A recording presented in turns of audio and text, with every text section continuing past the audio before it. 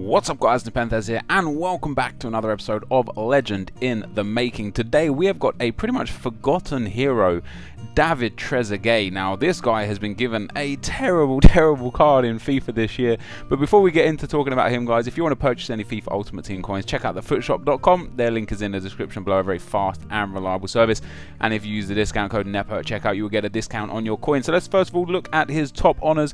He played 507 games. He is still of course playing for Newell's Old Boys in the Argentinian league, and he scored 259 goals, which is pretty damn sweet. Like, that's a really good goal scoring record, and for Newell's Old Boys in the league he actually has 5 goals in 15 games. For a 36-year-old, that's pretty sweet as well. And for France, he got 34 goals in 71 appearances, and of course was in that French World Cup winning team, so he has got the World Cup under his belt.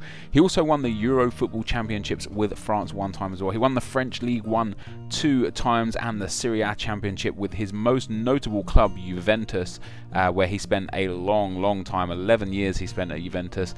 He won that that Serie A 2 times. He was in the UEFA Team of the Year 1 time and the FIFA 100, which is like FIFA's top 100 all-time players. He is in that all-time list of FIFA 100 players. Now, for a player as decorated as David Trezeguet is, he doesn't have many like awards in his career. Other than the top honours, there really isn't much more that you can put in there. There's a couple of Supercoppa Italianas, the Serie B when Juventus got relegated for, I think, for the match-fixing scandal, I think they got relegated for. He won a TrezeGuet Champions with Monaco, don't even know what that is, and then he won the B League in Argentina with River Plate a couple years ago. And in terms of individual awards, I mean, he's got a couple of like Footballer of the Year awards for Serie A, both one Footballer of the Year, one Foreign of the Year. And then he's got a goal scoring award and a young player award, and that's literally everything he's got, which is crazy because he is incredible, or he was incredible in his day anyway. You know, like, I talk about it a lot. Like, I'm 29 years old for those that didn't know, and his era of football is the era that I really like. I was an avid football fan. Like, there's nothing I wouldn't be doing. Like, you know, I'd be watching football, I'd be playing Football Manager or something like that. You know, I'd always be looking at players and stats and facts and figures and watching the game and looking at clips of the game. And David Trezeguet, in my memory, was unreal. His card in FIFA right now, they've given him 33 pace, which I think is so unfair because, yeah, he's not as fast as he once was, but he's not going to be that slow.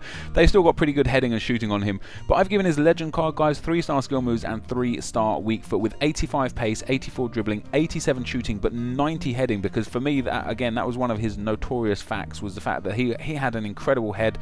You know, he was very good at positioning himself to get in for that heading abilities. And I think, even though I've given him an 88 rating, I think he would be a phenomenal card to use on FIFA, much like Crespo or Cliver. You know, he's got everything you need in a striker: good pace, good dribbling, great shooting and great heading. That's what I think Trezeguet would be. If you disagree, let me know in the comment section below. This is going to be the end of the video, so as always, thank you guys very much for watching. Hopefully you enjoyed this. If you did, be sure to leave a like, rating, comment and subscribe to my channel if you haven't already, and I will see you guys next time. Peace!